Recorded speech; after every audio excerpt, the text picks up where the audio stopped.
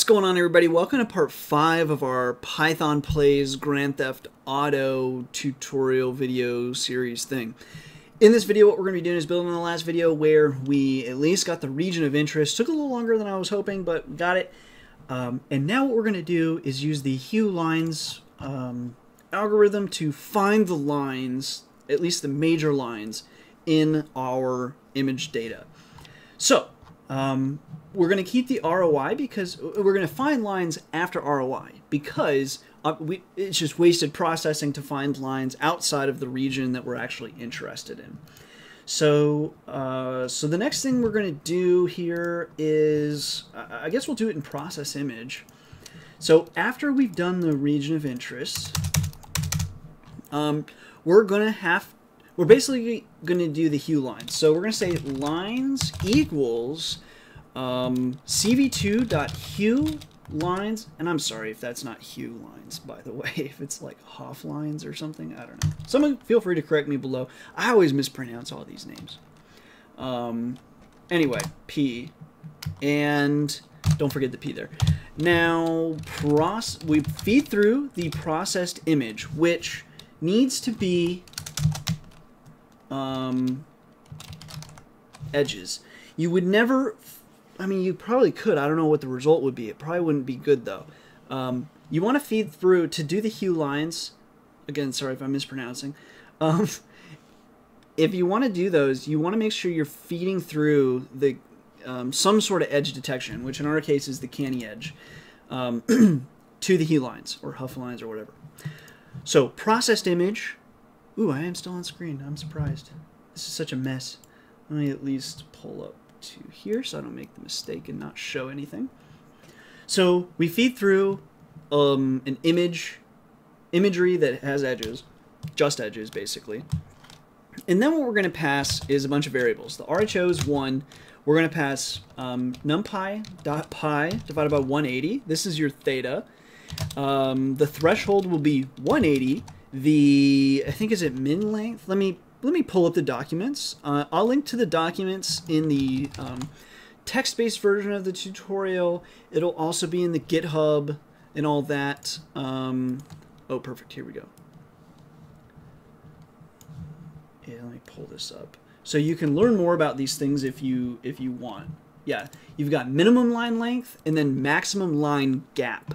So minimum line length is like, you know, how long should this line at minimum be, right? Like, do we want to detect 2 pixel long lines? I don't think so. So what's the minimum length? And then sometimes through aliasing or whatever, there's a line gap. So for example, let me just pull up this image because it's really clear. So like, obviously we probably wouldn't, but if you look at this line, like there's a gap between these detected lines. Well, from the actual image, that's actually really a line. The problem is the edge detection algorithm detected that there was an edge and then there's not an edge or something. So, but in reality, right, and that's just going to happen with the edge detection algorithm. I'm trying to see if there's any others. I don't really see one, but that's kind of an example of what can happen. So you want to allow some sort of gap.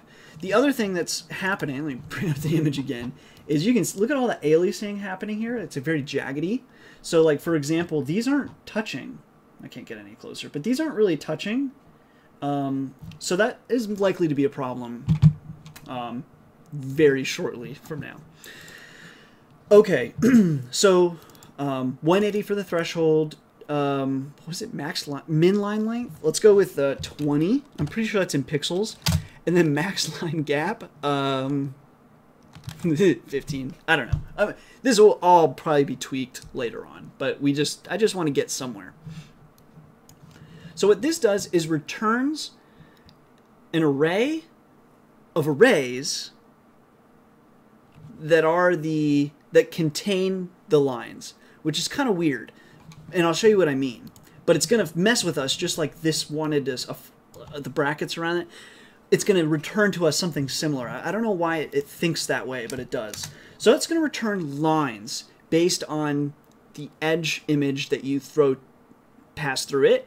So all we have are just coordinates, x, y, x, y. So x1, y1, x2, y2, and if you drew a straight line between those are the lines it found. Okay, we got to draw these lines. So rather than muddy up this one, I'm going to create a draw_lines function. Doesn't exist. We're going to create it, but for now, we're just going to say what we'd like to be able to do is draw lines where on the processed image, and then with what the lines that we just found. Okay, so now let's do the draw lines function. So it just somewhere around here. Let's define, and actually draw lines will wind up being a really important function, so I'm just going to put it at the top so it's easier for us to find. For now, it's going to be super simple. Draw lines, it takes an image, and it takes some lines that we're going to draw. Then, for line in lines, this is going to return, like you might think lines would contain, like this, x1, y1, y2, something like that, okay? You might think that's the case. That's not the case. It's like this, and it's a bunch of those, and I'm not sure why. But anyway, so for line in lines, we're going to say now chords for coordinates equals line 0th, because it's stupid. Now we can reference the lines themselves inside. So then what we can do is cv2.line. This is a way to just literally draw lines on a image. And then you pass the coordinates for the lines. So x1, y1, comma, x2, y2. What is the color of that line? Let's just do 2v5. And then the thickness of the line, we'll say 3. 1 would be 1 pixel, 3 will be 3 pixels, so it'll be easier for us to see the actual line. Now, for coordinates, that's going to be chords 0, 1, 2, 3. Cool. So that's actually just going to draw it right on the image. And the way that OpenCV works is it lets you modify the thing. So we don't need to like return it or anything. We're just kind of modifying it. It's kind of strange, but this will actually draw the lines on the thing. We actually don't need to like return an image. So that's actually totally cool. We're done. Now, draw lines. Cool. Okay, so I think we're about ready. Let's see what typos I've done today. So let's go ahead and run this. I've already kind of made a pretty big mistake, but I'll get to it. Move. Okay, so we can see there's at least a line there. This already broke. No, it's still going. Interesting. But it's probably going to break any moment now. Please work. Did it break this time? Let me see here. Yeah, it broke. Okay, so one error with our logic here is here, for line in lines. Well, if it doesn't find any lines, that's not going to work out. So what we need to do is just throw this into a try except fight me. Pass. Okay. Oh, I've committed a horrible sin. All right. So, felt good though. It felt so good. All right. So, hopefully you can, yeah, you can see that in the video. So, wow, that guy totally just went around me. What a prick. Anyway, so you can see there's like lots of little lines here, but not quite what, dude. The people of Grand Theft Auto are pretty freaking rude. But it's not quite detecting everything we expected. And again, that's most likely because of the aliasing that's going on there. It's very jaggedy. So now what we want to do is, let me close this and let me bring this back up. So we can fix that with just blurring it a little bit. So blurring is just what it sounds like. You can take like a square of pixels and just kind of like blur it. Like that's basically what it's doing. It's just an algorithm that does that for you. So what we'll do is add a Gaussian blur. So you can't see that. Okay, so before, okay. Let me think about this. Yeah, we want to definitely blur it after the edges, not before the edges, because then the edge detection would just do a line again. So after the edges, we'd like to blur it. So process equals cv2 dot Gaussian blur. We are going to blur the processed underscore image. We blur it with a I don't remember if it's wants square brackets or braces. Okay. CV2 dot Gaussian blur. I'm Googling it at the moment if it's not clear. Why? Okay, let me just pull it over as I'm looking so you guys aren't just bored, I suppose.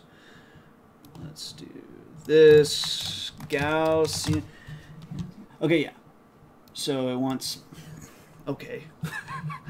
Alright, let's do it. Where am I? Here we go. So we'll do the 5x5. That sounds like a grand plan. And then what was the last parameter there? A 0. What is a 0? I'm not quite sure what that 0 is.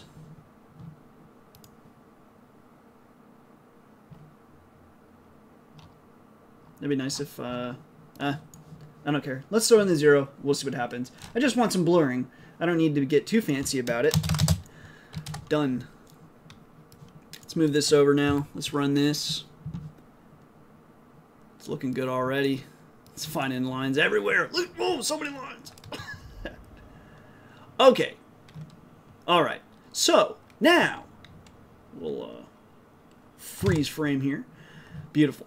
So now, if we were... Can you see? No, you can't. Oh, yes, you can see my mouse. Very difficultly, though. Oof, it's not very easy. Anyway, now we have lines, and my thinking is, using a little bit of logic, we could... Well, first of all, we could change the blur a little bit, or we could change the parameters on the actual lines function. So we had the minimum distance, and then we had the max gap. So what we could do is change... it's not on screen. It's hard because it's like updating, so it keeps pushing me. We could change this, like min distance to like 50. And then, let's just rerun it. Wow, really? That didn't make as big of a change as I was kind of expecting. Well, some of these lines are like 100 pixels or something. So let's do 100 then. And then we could probably lower the gap. Wow, are you kidding me? What the hell? This is not even listening to me. Those aren't 100 pixels long. You're full of it. You're just full of it. Maybe it's accounting for the gap and not drawing a... No, because it's returning the line. Let's change the gap to 5 pixels. I think it's in pixels. I swear nothing's changing.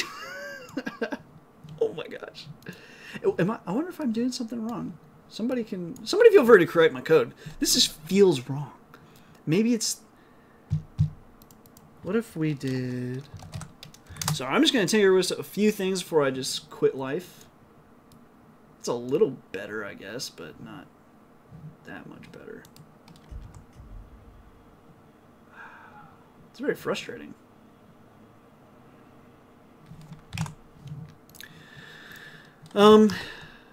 Anyway, I'm going to return back to, let's do 15. What was the initial settings? Let's do like 30, 15. That should be probably good enough. Despite this being relatively my idea is to, we can tweak this a little bit if we need to, but my idea is to, like, if we just take some of the longest lines, or even better, we could take, there's a lot of little things we can do to probably improve this, like, what are the longest lines, what are the bestish, like, looking lines, where are most of the lines taking place, something like that, where you could take, like, slope and bias. You could take slope and bias. What lines have very similar slope and biases? So, like, for example, there's a bunch of lines right here that are pretty close to each other, and then here, these are quite a few lines here. Unfortunately, there's a lot out here. that I'm not really too happy about. There's definitely some tweaking that's going to need to go on. I'm going to change 2015. Try that again. Anyway, there's definitely some tweaking that'll need to go on, but there's definitely also some logic that we could throw into here to make this be a little more accurate. Anyway, I'm going to go ahead and cut this one off here. And I think maybe in the next video, I'll try to get us to come up with some way of determining the lanes. And then that'll probably, I'll probably try to figure out from there whether or not we should move to coming up with more rules, or if we could try to make an AI at that point. I don't know. So anyways, questions, comments, suggestions, whatever, leave them below. Again, all the code will be on GitHub. If you have ideas for improvement, share them with us. So before we go, let me just stop this and then just show you the ending. But like I said, everything will be up on GitHub. But basically, the ending Hough Lines was, you know, for the threshold 180 2015. There we can modify a few other things, but first, let's just try to come up with some sort of logic that will pick a lane. And then if we're having a problem at that point, we can come back to this. I can't remember how fast those loops were. Let's see what our frames are. So we're paying a decent penalty on frame rate already. About, what are we getting, like 5 frames a second now? So we'll have to see on that one how we can hopefully somehow improve that. I'm trying to think, we'll have to look through this and see if I can come up with a better way to make this more efficient. First, let's do the lanes, and then from there, we'll see what we can do about dumbing this down.